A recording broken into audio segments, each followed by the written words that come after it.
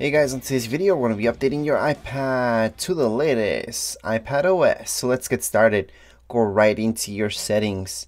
Now inside your settings you're going to see your second option where it's going to say software update available. If you don't see that, don't worry about it. But first, before we go into the update, make sure to back up your iPad just in case something goes wrong.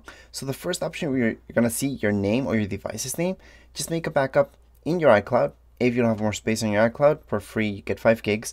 So if you don't want to spend money, it's fine. Just hook it up to your computer and make your backup there. So on PC, you would use iTunes, and on Mac, you can use Finder for that. As well, if you're having any problems during the update, or if you can't update it for some reason, try to do it from your computer, and that should fix any glitches. But assuming you did your backup, you're ready to go, and maybe you don't have this software update available option, just scroll down, you're going to see General.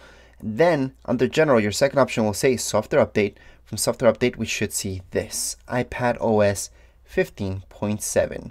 We can go on and tap on Download and Install. It will ask you for a passcode if you have one installed, and then it's just going to download. Downloading time depends on your internet speed. Once it's done downloading, you can just press Uninstall Now. It's just going to verify the update. We're going to see a black screen, an Apple logo, and a loading bar. As mentioned, you would see an Apple logo, a loading bar, and it's going to go once and then another time. The second time is going to go a lot faster. Once that's done, you're just going to see this, swipe up, and you're done with the update. So again, it shouldn't take more than about 10 minutes. It could take longer if you have slower internet. And it's good to keep in mind that there's several generations of every single iPad.